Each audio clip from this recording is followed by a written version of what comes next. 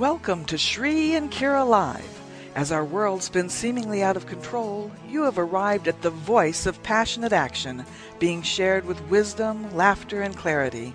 Visionary spiritual teachers and best-selling authors Sri Ram Ka and Kira Ra invite you to open your mind, explore the greater meaning of our now experience, and to relax into your body and spirit. Bringing you fresh perspectives and timeless wisdom for the shifting paradigms, here are Shri and Kira. Welcome and namaste. Yeah, welcome and namaste, beloved ones. And hey, today, what's in your mouth right now? Are you eating something? Are you eating something? I see it. I feel it. Are you biting your lip? Are you chewing your nail? Or what's that YouTube video that just got 1 million hits or something? The senator that picked his ear and ate it or something on TV. Let's not but hey, what are you really eating? And when did growing food, when did being healthy become a crime? This is like fascinating what's going on right now. Well, there's an awful lot we can talk about. We're going to hit some of the highlights today, but one of the things that we've noticed in the past years is this increasing trend in North America, and that means the United States and Canada, to support big agriculture, to support the chemical companies. Well, and I got to jump companies. in, Sri, because it's not just there. You know, down in Central America where we live, South America, other parts around the world, it's not even a choice. You just support them. I mean, down here in Guatemala, we had a civil war because of big agra. Well, we did, and it had a lot to do with the big agricultural firms taking over the land of the indigenous, which is another conversation. But right now, one of the things that over the last 10 years has gotten a fair amount of buzz in North America and elsewhere. I love that word. Buzz. is the Codex Alimentarius. And this now, what? Wait a minute. What language is that? I let's just say it makes it sound special. Well, no, what it makes it sound like is, ooh, this must really be researched and important because of the way we've named it. I mean, really, just starting with the name, it grabs your attention, and that was the way. So most people would say, oh my God, this must be ominous. I can't read it. I can't look at what they're doing. Well, it is huge because the Codex Alimentarius Commission is influenced by the most powerful industries on the planet, including the food, agricultural, biotech, and pharmaceutical industries. Now, you know, there it is. There's the planet, basically. That's it. That's where the big money is. It is big money. Now, you know, their stated purpose, like so many of these laws that have seductive titles, you know, these things that pass Congress in the U.S., but their stated purpose is to ensure that global trade is facilitated and that the consumers are protected. Well, agreed. And, you know, I just want to jump in and say that if you are joining us live, be sure to call us with your questions, comments, or requests for mini soul readings. We've got those numbers posted right there at ShriandKiraRadio.com or at BBSRadio.com. Jump on, give us a buzz. And Shri, I want to also mention that we have had several weeks of beautiful listeners writing us at guest. That's our email, guest at ShriandKiraRadio.com. And we've got a few of them stacked up here as well. So a very interactive show. Absolutely. Well, the thing is we started talking about this kind of Big Brother Commission, the piece that really stimulates Big Brother Commission. I'm sorry, I just have George Orwell in my head right now. Well, it is, because as we move into the global economy, we've got a couple of chefs in the kitchen. One of them is the WTO, the World Trade Organization, and they are the Codex Alimentarius's policemen. Yes, because absolutely. If you have a big fancy named codex, you better have some cops to make sure that it's enforced. And so here's the irony: is one of the purposes of the WTO is to facilitate trade, but they also overrule and change the environmental laws of various countries. So one of the things that's happened, here's an example. In Europe, meaning the EU, they don't allow the synthetic hormones that are in the U.S. and Canadian beef. Well, I love that. I absolutely love that. And we're also going to talk about Vermont, because I love how the United States is starting to get on that too. And so for the privilege of holding their standard, the EU gets to pay $130 million in compensation for not buying the polluted beef. No, I'm sorry. Crazy No, I was just going to say that. It's like, okay, I'm sorry. I'm sitting here holding my head, guys. You know, I kind of have that Home Alone. Remember that very first episode of Home Alone where they had the little kid there with the hands on either side of the head going, oh, that's exactly what I do when I'm hearing that. Well, at least one more thing. I'm one of those paintings. Who's that artist? She's slapping her face going, oh my God, I don't believe it.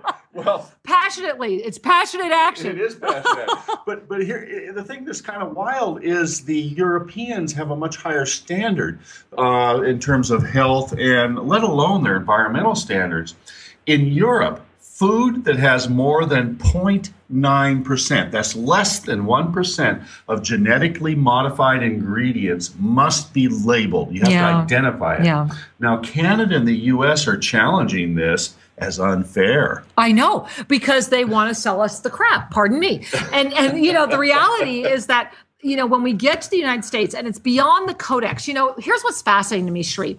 Years ago, and for those of you that may be listening that remember, years ago, before this thing went into effect, remember, we had the Codex, then we promoted the Codex, then we sold it through Congress, the Senate, et cetera. Then it got approved, then it got implemented. Well, up until the time of implementation, there was, I know myself, I was receiving tons of emails and there were articles and people were talking about it. But since it's been approved, it's become kind of this, there's nothing we can do. And the reality is the voice of passionate action is always doing something. And it's right. And it's how we do it. It's not that we are beyond the ability of this. You know, one of the things that I have to jump in right now is talk about the new Fed Up. And I love how they're marketing it as the FU movie. Yeah, Fed Up. Yeah, right? And many of you will probably already know, if you've read our articles, we have them posted at ShriandKiraRadio.com. They're at ShriandKira.com. You can go to BBS Radio. Read the articles, because I've got a link in there to Katie Couric's interview on, of all things, The Daily Show with Jon Stewart. And I thought that it was a fabulous interview. Although, Shri, for people like you and I that have been talking this forever, I have to admit, there was a part of me that kind of giggled and went, really? We're just starting to talk about sugar? We're just starting to talk about soft drinks?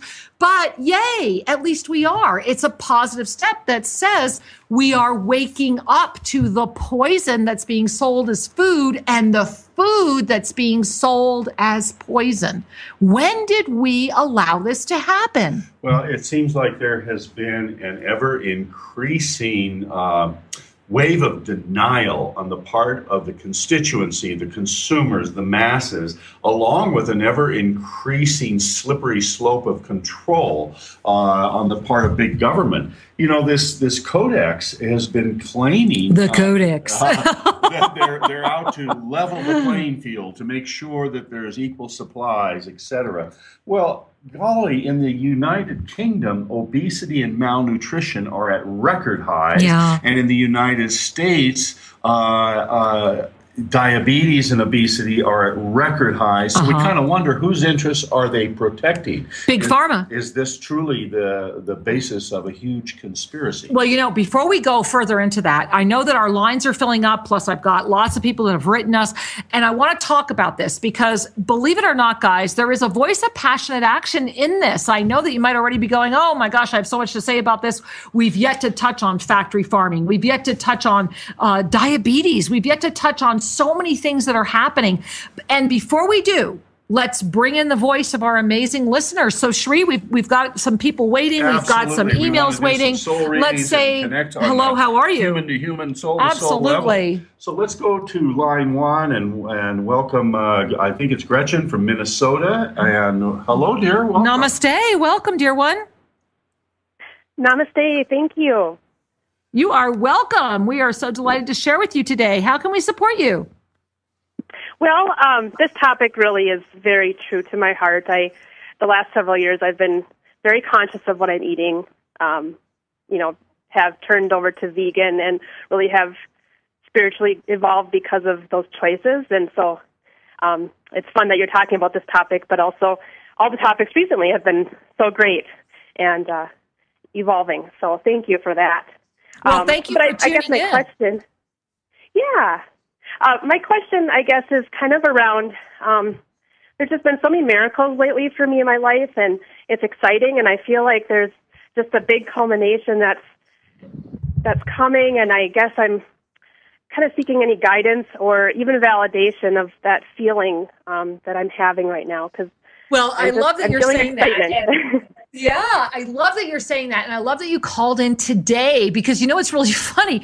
And it kind of ties in that movie I was just talking about, the Fed Up movie that they're kind of, marketing as the FU. And the reason I'm laughing is because, there is a huge, huge thing that's happening in your life. And they're telling me August. They're saying to you that you have some kind of major miracle culmination happening in August. I see you traveling. I see you doing something you haven't done before or something you've dreamed about. And it's like you're laughing at the world and saying, I know a lot of you thought I was crazy. I know a lot of you wondered what I was doing. And it's like everything flips. It's like that all comes back and they're saying, please teach me. Please teach me. Please show me. Please keep going. And so the greatest gift that you can be offered today from the archangelic realm and the amazing others that are around you is they're saying, keep going, keep walking, keep trusting, keep flowing because you are doing it. And so I'm really glad you called today. Much love to you, Gretchen. Oh, thank you. I'm honored that you shared that message. Thank you. Thank you, sweetheart. Namaste. Shri, we have so many beautiful callers holding. Should we say hello to another person? Sure, let's do that. Let's go to line 3 and say hi to Ryan. Well, hey, Ryan. Namaste. Welcome. Hi, how are you? We are delighted to speak with you. How can we serve you today? Well, I just finished my first year of college yesterday, so I'd really like to hear a mini soul reading. My mom thought I should call in this morning, and I agreed. So, well, I'm glad that you agree. It's important to call when you feel good about it. And thanks, Mom, for the nudge. But I'm glad that you agree because the reason I picked up on that, love, is because for you, the next couple of years I don't want to use the word challenging as much as I want to use the word illuminating. You're going to have a lot of experiences that are going to surprise you, kind of that like, wow, didn't see that one coming, yet it was something that in the hindsight will make complete sense. And they keep showing me, it's cute. It's like a house of cards being built out of pyramids. You know how the bottom level, you take the 2 cards and you put them together and then you put those together and you build like 3-4 pyramids and lay the cards on top. They're saying your first year built your pyramids. Now you're ready to look at the bigger picture and to pay attention.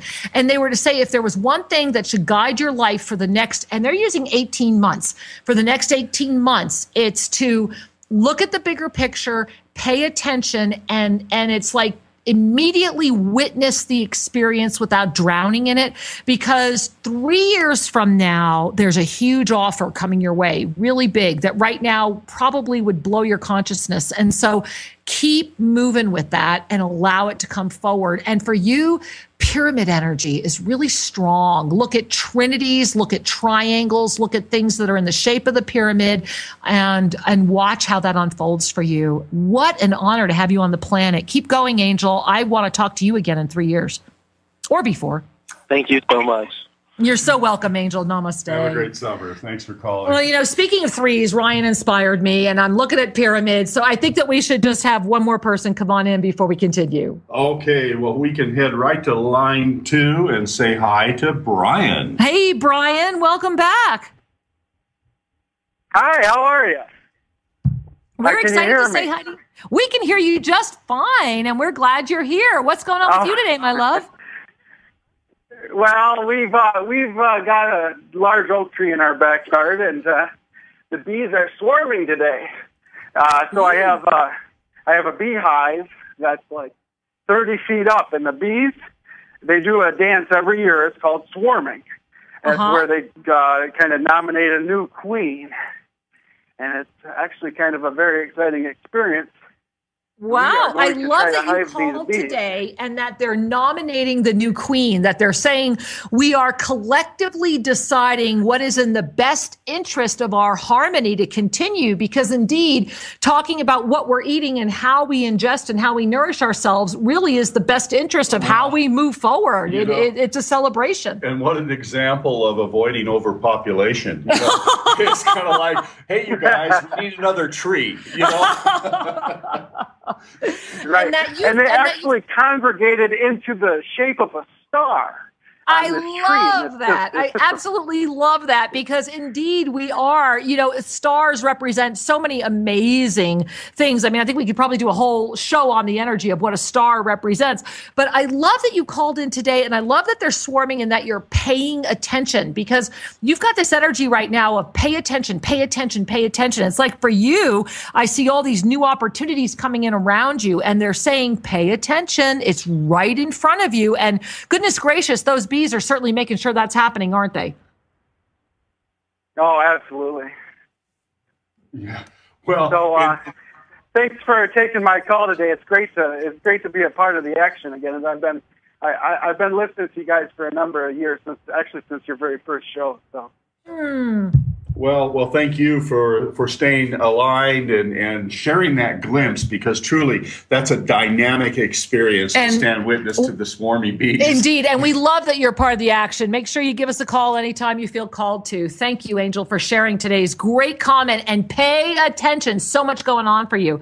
Sheree, this brings us right back to where we're at, because we need to be paying attention. And I have to say, I want to talk about a blast from my own past, but I guess maybe I need to admit I'm alive long enough for when McDonald's first started. And the reason I'm mentioning that is, you mean there was a world before? Yeah, McDonald's? I know. And I was my father's remote control, but we won't talk about that either. Go change the channel. Now that you mention it, I think TVs were black and white when McDonald's came out. Well, they were. And here's what's so cool is that there was no advertising that was happening on TV, because it was such a small little chain. And the first McDonald's opened up, it was about 20 miles from my house. And, when I grew up, it was all about the home cooked meal and about everybody was home for dinner, or gosh knows you got in trouble. But here's what I want to share is that I remember it was a big thing that my mom piled us up all in the car, and we were going to drive this quite a few miles to go downtown, because I lived way out on a farm, and to have these burgers that everybody was talking about. And so check this out. Very first McDonald's experience. We are at McDonald's. My mother buys the hamburgers. We all sit down. We're all excited at our little yellow plastic table, and the burgers into little paper. And it was very exciting. And we all took one bite, and my mother ripped the hamburgers out of our mouths, because the quality and the taste was so manufactured and so poor that I literally remember my mother ripping the hamburgers out of our mouths, throwing them out, and leaving, and angry that anyone would serve their children this food. Yeah, it's quite a shift from the consciousness that came out of the 30s and 40s into the transition. I'm not that old. I'm talking the 60s here. Your mother grew up on that, the healthy absolutely. farm diet. And healthy food, and that food tasted like food. We didn't need labels like organic, because everything was organic. Yeah. You would look for the worms. I'm not kidding. When you bought food, it was like, oh, does that apple have a worm in it? Or is that ear of corn? I mean, you knew it was organic. Well, I remember that clearly, that, we would go out and we'd gather the corn, and if it didn't have a worm in it, it wasn't right. It wasn't good corn. That's how you knew it was good. I mean, really a difference. Or I remember when they started waxing the fruit. Remember, that was the next stage. They started waxing fruit so it would look longer and stay prettier on the shelves. Well, and plastic wrapping the cuts of meat. One of the things that's happened over the decades is an ever-increasing detachment of the children from where food comes from and what is food. Right, because of the advent. When I have to admit, I grew up, and I know I've got some homegirls listening from Pluckaman, New Jersey, and there was this little thing called the Pluckaman store, and we used to go down there. It was right across from the rock that told us George Washington had spent the night there, and Lou, the guy who owned the Pluckaman store, would get your products from behind the counter, I kid you not, guys, and your meats, you went over to the butcher who cut them and wrap them in the white paper. The big stores were not as easily available. Things were local, things were organic, and the few products that were not, or that we now buy in the grocery store and take advantage, think of nothing, you either made yourself or didn't put into your diet. Yeah, no, quite a different era indeed. And certainly a reflection of a different consciousness, because, as we look at the transition from a world of farming being this industrious, pride-filled enterprise where a person would truly find great meaning and strength out of their livelihood as a farmer, turning it into factory farms and mass-produced and use of chemicals and overplanting, over consuming the soil. I mean, on and on and on. The thing that's happened over the last 30, 40 years is that the Industrial Revolution has hit the agriculture. It has hit so many areas. And one of the things, we're going to later in the show, we're going to talk a little bit about vegetarianism and oh no, the big V. and really the complete idiot's guide to enjoying vegetables. Vegetables, well, Shree, that's my French fries there, dude. And guys, we have so much to share in this show. And if you're calling in, stay on the line. We have a lot to go through. But we're going to take just a real quick short break. And when we come back, we're going to dive more into that codex. We're going to dive more into the union. I think it's a sacred union between Big Pharma, Big Agra, and what's going on with the kids in this country that we have such an epidemic of obesity, diabetes. And I read today, guys, New York Times posted today, they are starting to give kids Ritalin at 2 years old. We have a lot to talk about. We'll be back